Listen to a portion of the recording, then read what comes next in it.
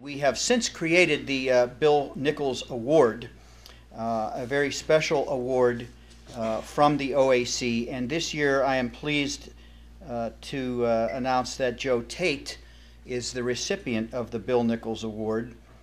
Joe is with us, and we appreciate that very much, and he is with, as I've heard him say many times, his lovely bride, Jean. Thank you so much for being here with us. Joe was the voice of the Cleveland Cavaliers since the team came into existence in 1970 up until his retirement in 2011. He broadcasted Cleveland Indians baseball for 16 years.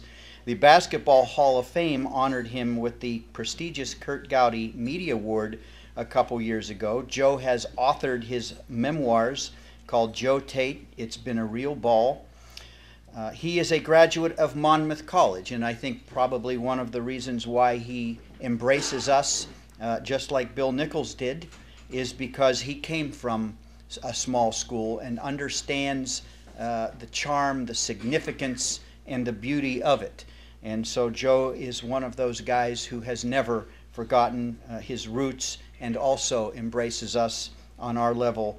And we are very, very grateful for the fact that for the last 26 years, he has lent his time and talents to the Mount Union football and basketball programs. Joe, thank you so much for being here, and most important, thank you so much for caring about us. We appreciate it. Please come on and accept your award. 56 years ago, I broadcast my first game at Monmouth College. Since that time, I have gone up the ladder, and now I've made it full circle. They say life is a series of circles, and this circle has brought me back to Mount Union and to the OAC. I sincerely hope, and I know that the coaches and administrators understand this, and I hope the athletes will as well.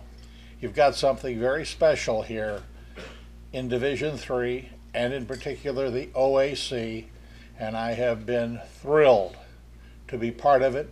It's a great way to go out with you fellas and the brand of sports that you play, and this award makes it even nicer. Thank you very much.